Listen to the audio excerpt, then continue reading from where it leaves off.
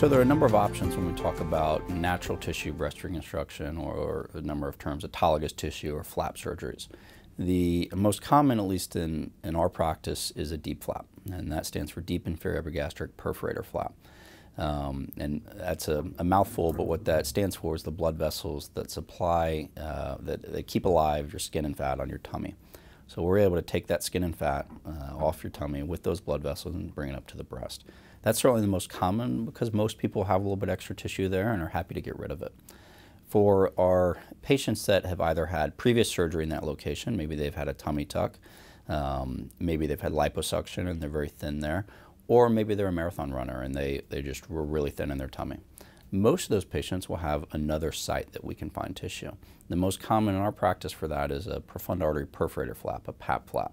And that is it's an elliptical piece of skin and fat that comes from the back of the thigh and the inner thigh. We're able to take that just like we just said about the DIEP flap and bring that up to the breast for total breast reconstruction.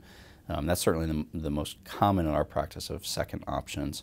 There are some others that we can consider if those aren't available, but in 99.9% of patients, one of those will work.